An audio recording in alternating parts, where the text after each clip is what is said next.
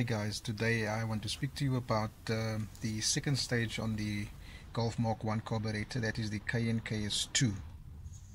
Now a lot of people ask a lot of questions about the second stage of this carburetor. A lot don't understand how it works, and a lot actually don't know how to determine if it's working or not. So in this video I'm going to try and show you in simple terms how it actually works. Okay, so firstly, what is the second stage and what does it actually do on your carburetor? The second stage is a function on the carburetor which kicks in when you're accelerating, driving on the road, and you accelerating between 2 and 3,000 RPM.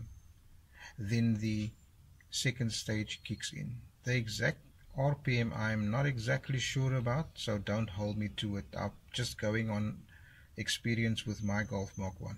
And this second stage gives you an actual power boost as you reach that certain RPM, and the vacuum kicks in and it opens up the butterfly. So it gives you a little boost as you sort of going through your gears.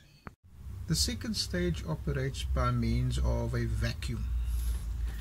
Now this is the actual component where a diaphragm sits in, and on the same component sits a short little pipe which is connected to the carb. It's connected to a port that sucks air.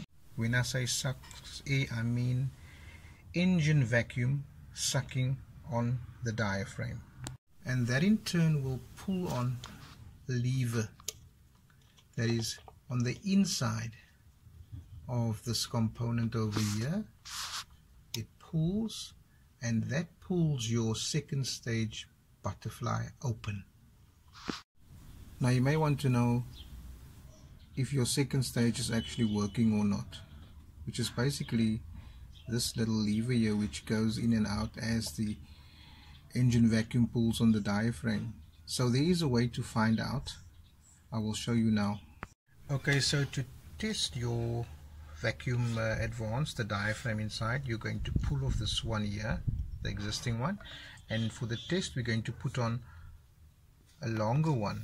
Now what I'm going to be doing is I'm going to suck on this side, and when I suck on this side we will see if the lever is actually moving, and that actually activates the butterfly in the carburetor, which means it's swinging open. So as I'm going to suck on this pipe, this lever here will have to move. If it doesn't move, then your diaphragm is faulty. So I'm going to suck on the right now. Watch closely.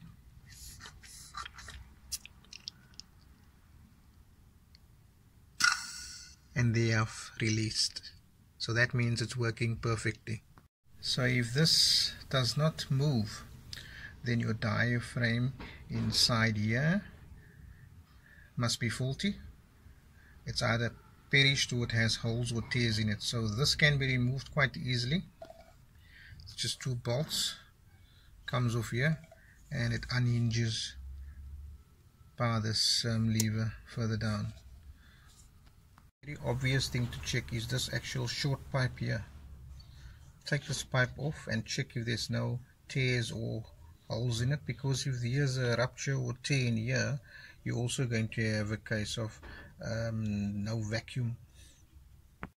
And just to give you a shot of the butterfly that actually moves when the vacuum comes into play and the diaphragm, this is what actually happens inside. You can actually see the vacuum moving like that. So do a check also on the actual butterfly. If it's not sticky or anything, spray some carb cleaner down here. So there you go, there you have an idea as to what the second stage is, and if yours is in fact in need of repair or replacement.